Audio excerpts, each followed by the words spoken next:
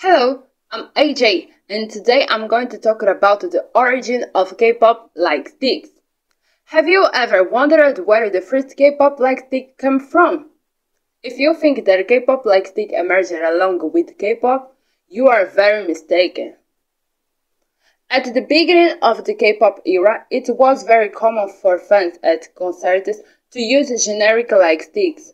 But to change all that and have a more original item, a K-pop idol had an incredible idea, and it was in the mid-2000s that G-Dragon, rapper and leader of the South Korean group Big Bang, decided to create an exclusive item for his group with your own shape and color.